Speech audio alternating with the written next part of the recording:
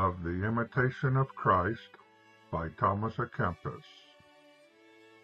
Book 1, Admonitions Useful for the Spiritual Life. Chapter 20, of the Love of Solitude and Silence.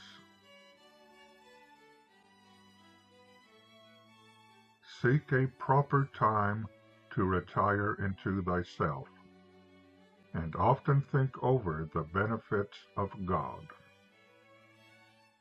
Let alone curious questions. Read such matters as may rather move thee to compunction than give thee occupation.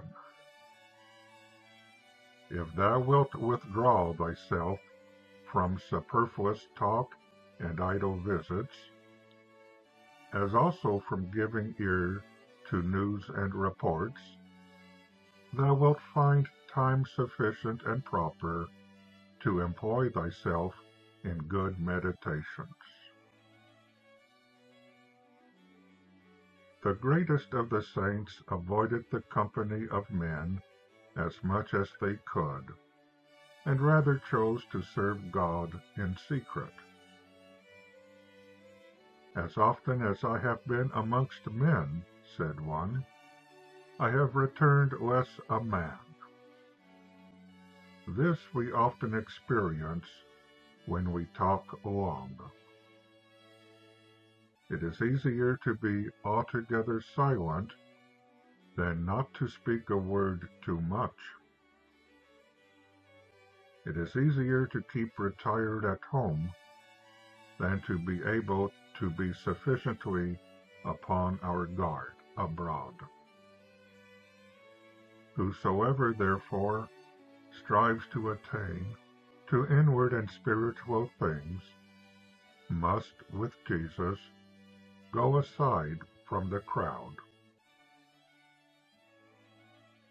No man safely goes abroad, but he who willingly lies hid at home. No man speaks safely, but he who willingly holds his peace. No man rules safely, but he who is willingly ruled. No man safely commands, but he who has learnt well to obey.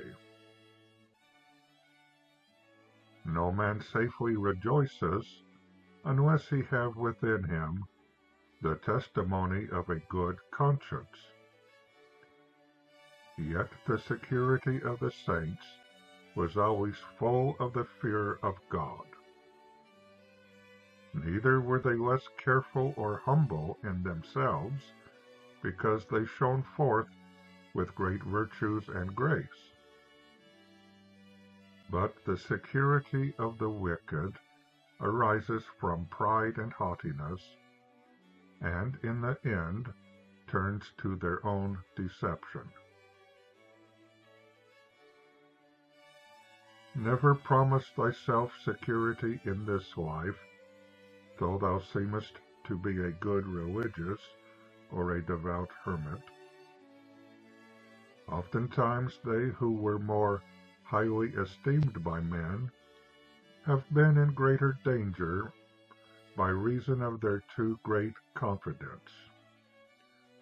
So that for many it is better not to be altogether free from temptations, but to be often assaulted, lest they be too secure, lest perhaps they be lifted up with pride, lest they more wantonly fall back upon outward consolations.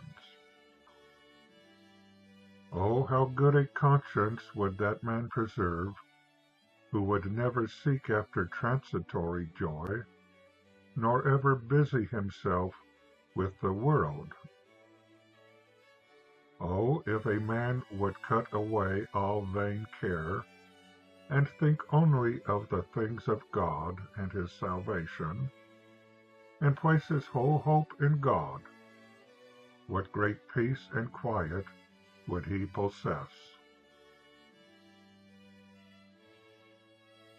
No man is worthy of heavenly consolation who has not diligently exercised himself in holy compunction.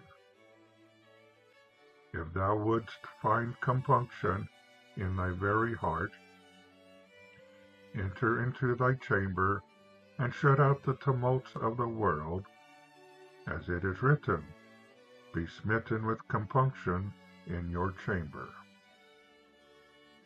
Thou wilt find in thy cell what thou wilt often lose abroad. Thy cell, if thou continue in it, grows sweet, but if thou keep not to it, it becomes wearisome. If in the beginning of thy conversion thou didst well inhabit and keep thy cell, it will be to thee ever after a dear friend and a most welcome solace. In silence and quiet, the devout soul goes forward and learns the hidden things of the Scriptures. There she finds floods of tears with which she may wash and cleanse herself every night, that so she may become the more familiar with her Creator, the further she lives from all worldly tumult. For God, with the holy angels, will draw nigh to him who withdraws himself from his acquaintance and friends.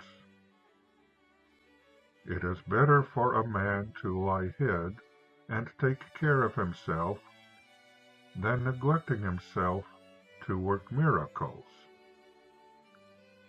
It is praiseworthy for a religious man to go seldom abroad, to shun being seen, and not even to desire to see men. Why dost thou wish to see what it is not permitted thee to have? The world passeth away, and the desire of it. The desires of sense draw thee to walk abroad, but when the hour is past, what dost thou bring back, save a weight upon thy conscience and a dissipation of heart? A joyous going abroad often brings forth a mournful return, and a late watch spent merrily makes a sad morning. So all carnal joy enters pleasantly, but in the end it bites and kills. What canst thou see elsewhere, which thou seest not here? Behold the heavens and the earth and all the elements, for of these are all things made. What canst thou see anywhere which can continue long under the sun? Thou thinkest perhaps to be satisfied, but thou canst not attain to it. If thou couldst see all things at once before thee, what would it be but an empty show? Lift up thine eyes to God on high, and pray for thy sins and negligences. Leave vain things to the vain, but mind thou the things which God has commanded thee.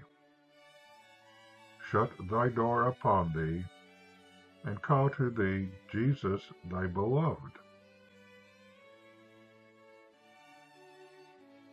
Stay with him in thy cell, for nowhere else wilt thou find so great peace.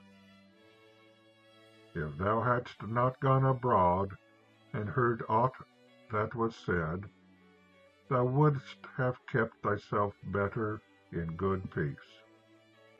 But since thou takest pleasure sometimes in hearing news, thou must thence suffer disturbance of heart. And that concludes Chapter 20 of Book 1 of the Imitation of Christ.